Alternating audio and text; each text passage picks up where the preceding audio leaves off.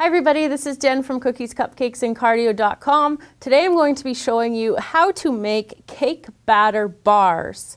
They are absolutely delicious. They're made for any special occasion, especially like a birthday or something coming up, or even something like Christmas. We're here at YouTube Space LA and we are filming a bunch of Christmas themed videos, and we thought we'd love to share our decorations. Make sure you head over to Cooking and Crafting and check out her Christmas tree, how to make this out of hangers. Can you believe that? So let's get started on our cake batter bars. The ingredients for the cake batter bars are 1 package of birthday cake flavored sandwich cookies, 1 can of sweetened condensed milk, 1 package of white chocolate chips, and rainbow sprinkles. The first thing I'm going to do is take my sandwich cookies and put them into this bag. I'm going to do just a couple at a time, which lets me get them into finer pieces. And I'm just going to kind of squeeze out the air there and close it off. And I'm going to take my meat tenderizer and I'm just going to hit it.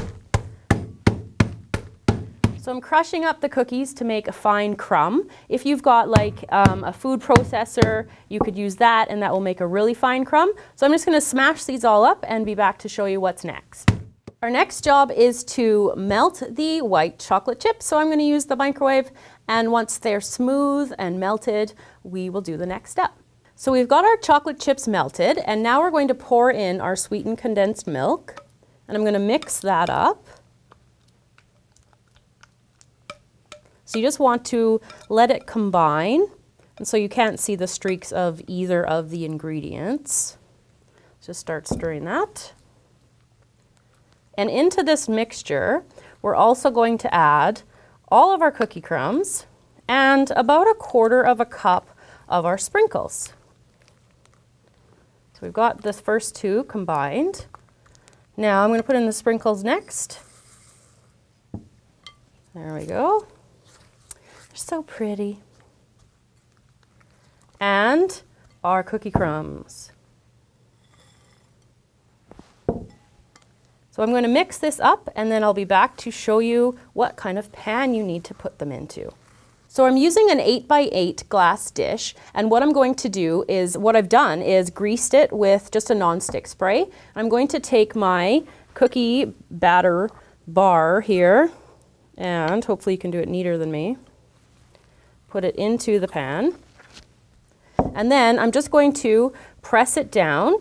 And after that, you're going to need to put it like into the fridge or just off to the side, probably for about an hour or until it's nice and cool, and you can cut it into bars.